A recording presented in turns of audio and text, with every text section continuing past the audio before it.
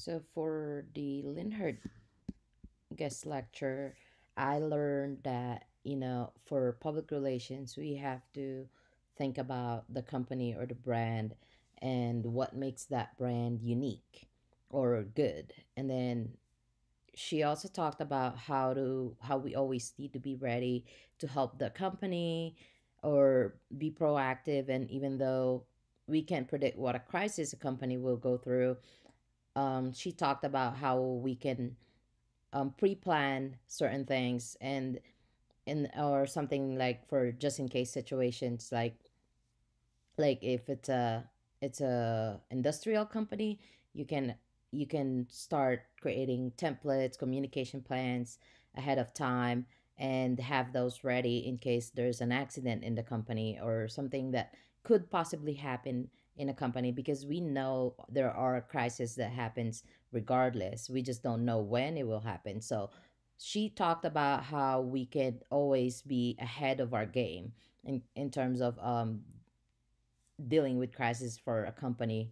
Also, I have a certain experience with that. Like, for example, in the army, we have pre-drafted templates for, a soldier's death in combat, any other courses of action that we have to do when it comes to, or communication strategies or plans when it comes to things that we know could happen within our realm. So we could use certain things for certain situations, and we can always have those pre-ready. So that's something that will help us be better at our jobs. So, and it was also, as she mentioned in the video, we always have to be very truthful and authentic, because it helps the company's reputation. So I think that's one of the things that she taught us, and she talked about that, it is very helpful for the survivability of the company to actually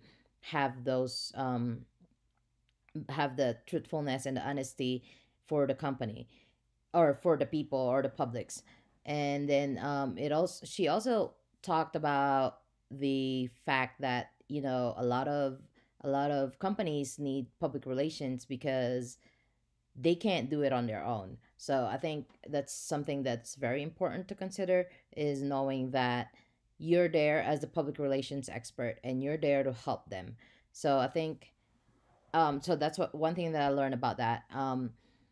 Another thing that she gave for the hint for a job to during or if I do end up doing a job search for public relations, um, she talked about how, as public relations experts or professional, we have to be always we have to find a way to make ourselves stand out. So I know that one thing that she said that we should do is show the clients that we understand their business, that we know and we did our research or studying about the company that we want to apply for, so they could tell that, you know I have done my research. I am ready to take the job.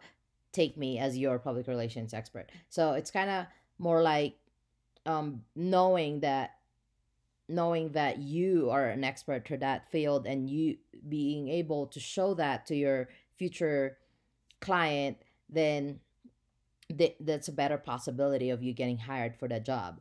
And she also talked about another thing she talked about was the being optimistic, being resilient, and showing that you are a hard worker. So if you start, job interviews and stuff like that, I think what she's trying to tell us is basically do your research ahead of time and learn the company that you're applying for or the company that you want to work for.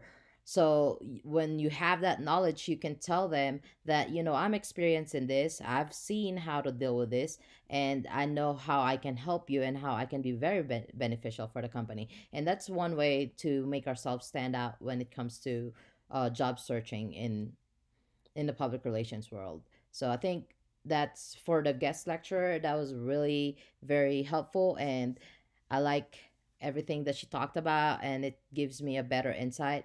Um, so I'm really excited about learning more about public relations.